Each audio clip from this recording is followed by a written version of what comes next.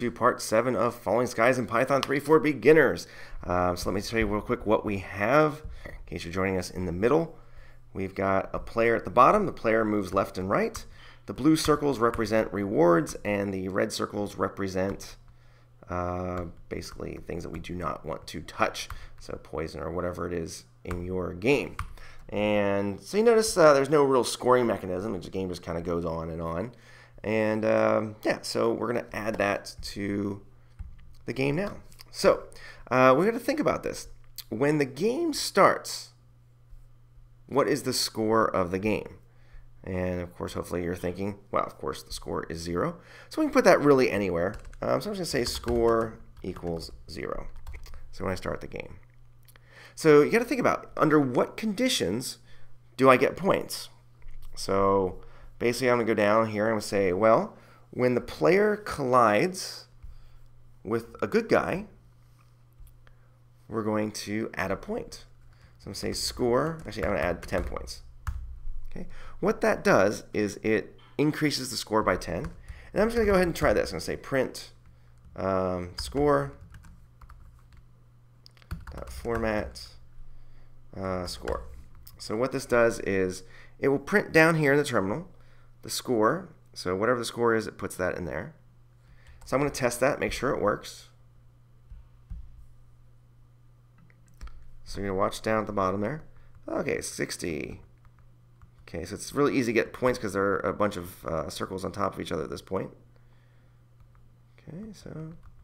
Okay, so that works. So what I'm going to do is I'm going to do the exact same thing. I'm going to copy that. I'm going to go down for where the bad guys are. And when the bad guy collides, we're going to decrease the score by 10. Okay, so let's test that.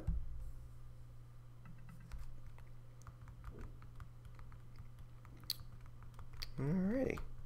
So you can see the score's gone down, which is not good. Okay. Now the other thing that we can do is we can also do lives. So let's say when the game starts, you have 3 lives. Okay. And you lose a life when you collide with a bad guy. So I might say lives minus equals 1. So what I could do here is I can say score and lives.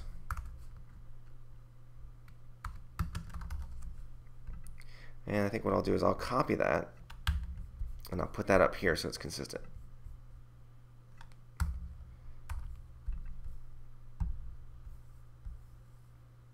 Okay, so lives. I'm already down to -1 life. Okay.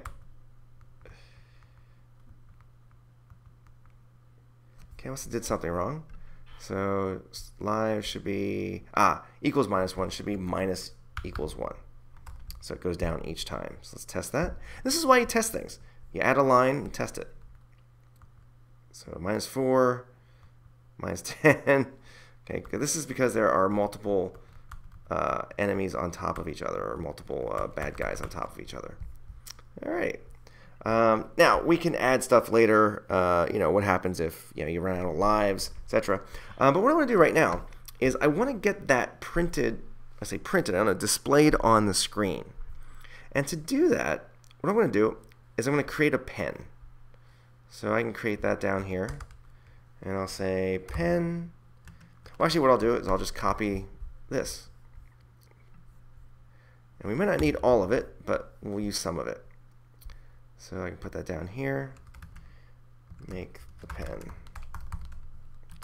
So I'm going to say pen, pen, pen, pen, pen, and the pen's not going to be really moving. We just got to choose the spot on the screen where we want the pen to go to, and I think I calculated it before at 260. The shape doesn't really matter, because what we're going to do is we're actually going to say pen.hide turtle. So what that does is it does not show the turtle on the screen, but still lets us use it. So what I can do with that is the following. I'm going to use the pen write method, pen.write, And here's how it goes. So it was score. Games always starts a score at 0, so I can just start it like that. Lives is 3. Or if you want to do it this way, which is probably actually a better idea, is do it like that. Oops. Dot format score lives. Watch where the parentheses are. It gets a little dicey in here. Align equals quote center. And font. And what I'm going to do actually is I'm going to try and put this here. I haven't done this before, but I'm going to try it like that. Notice the parentheses.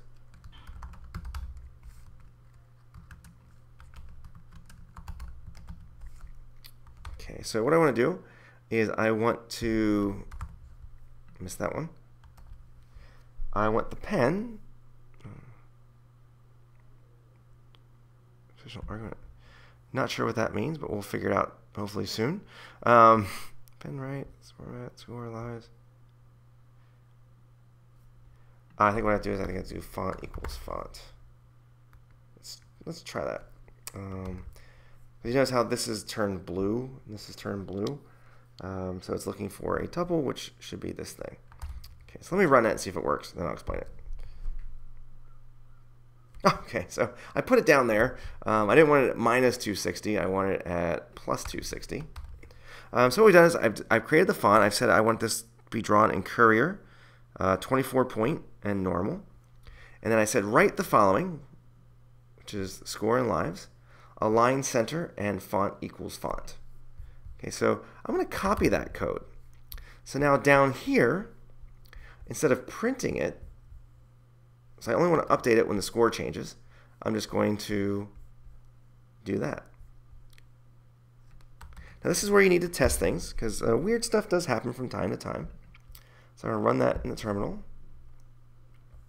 Okay, so I'm going to try and, okay, see my score's going up, and look how it's, yeah, look how it's getting a little weird there. Okay, because what pen write does is every time you do it, it writes on top of what was already there, which is not what we want.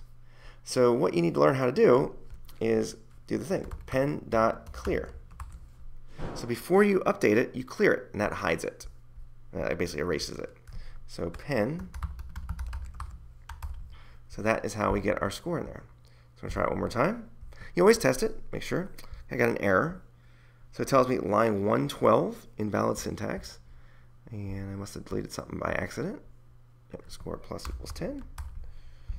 So I'm going to run that again, I hope. Okay, score 0, and let's see what happens. Okay, score went up.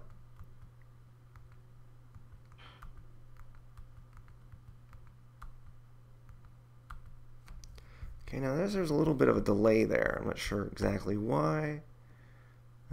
Where's pen at? Pen. It should be working. Well, I think it's because the clear method is a little bit slow. That's my best guess at this point. But I don't think it really detracts too much from the game, hopefully. So yeah, so that's basically it. So we basically just needed to create a couple variables to keep track of the score and the lives. Then we needed to create a pen for drawing.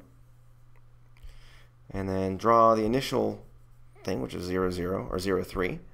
And then every time we had a collision, we needed to update the score and then clear the pen and then draw it again. So that is that for Falling Skies 7. Making some real progress today.